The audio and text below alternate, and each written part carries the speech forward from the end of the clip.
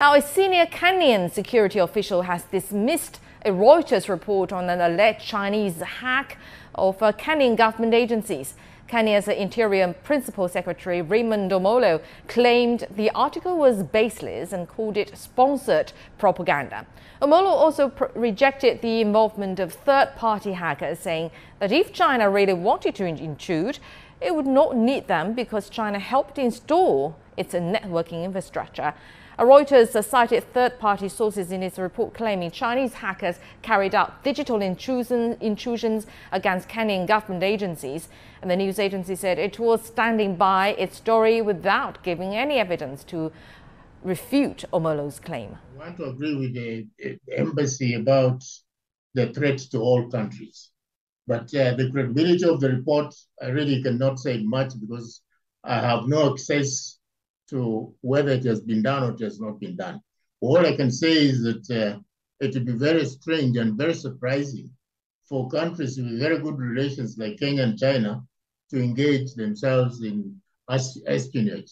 I guess it would probably be part of the international global efforts at competition between China and the United States. The United States has put China on the radar in terms of what China does anywhere in the world.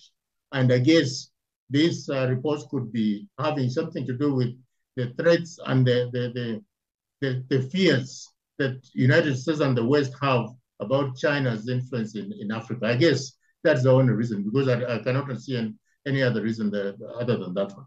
I fear this could damage the relations, the very good relations between Kenya and China. And it is not necessary to get into a situation where we begin to suspect one another. Mistrust is a very dangerous thing in diplomacy.